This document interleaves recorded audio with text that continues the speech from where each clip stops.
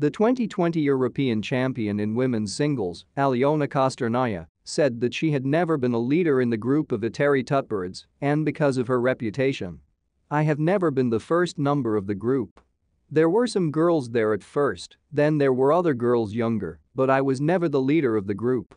Small children were always removed from me, they just pushed them away. I don't know why, but it was believed that I was discouraging the group, corrupting the whole group, and I was told about it repeatedly, allegedly by some actions of my own. Perhaps. But it's not that I'm so and so, it's just that people didn't have the character to act with their own heads. That's what she does, and that's what I want. Not what I said, let's do it. They were just going in the wrong direction themselves. And this is not the right direction for me. I can do it here a little bit, I can do it back. I don't have a rigid framework.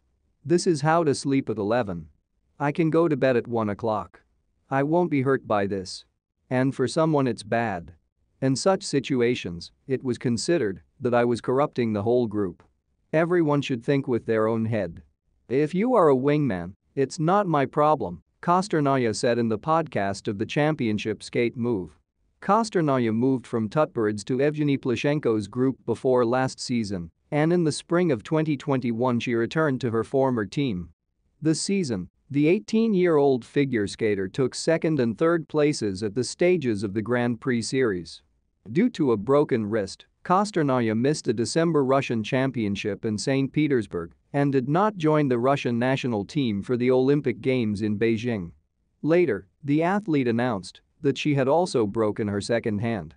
Now the athlete works in a group with Elena Bayanova in CSKA.